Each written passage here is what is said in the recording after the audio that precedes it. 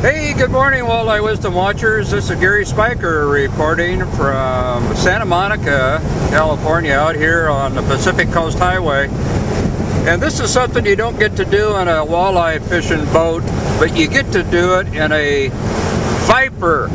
And I'm out here with my brother-in-law, Weston Wellington, and Weston is right there.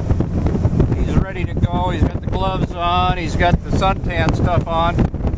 Weston, you want to speak up and tell our Walleye Wisdom Watchers what the heck I'm riding in this morning? You are riding in a 2005 Dodge Viper V10 engine, 505 horsepower.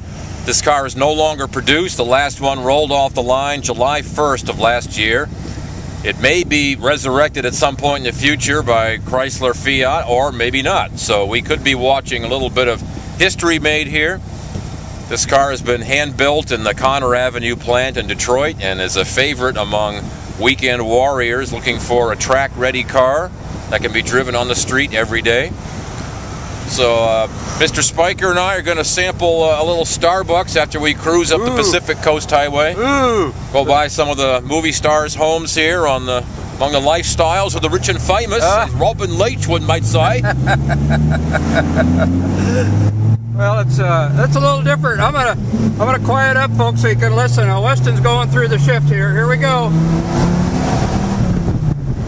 Oh man, Weston, this is almost like being on that Ranger 620 with that Evinrude 250 E-Tech, and we are moving up the highway, folks. So until later, just thought you might enjoy a little ride. It's something most of us don't ever get to see, let alone ride in. Hey, it's a beautiful morning out here in Southern California.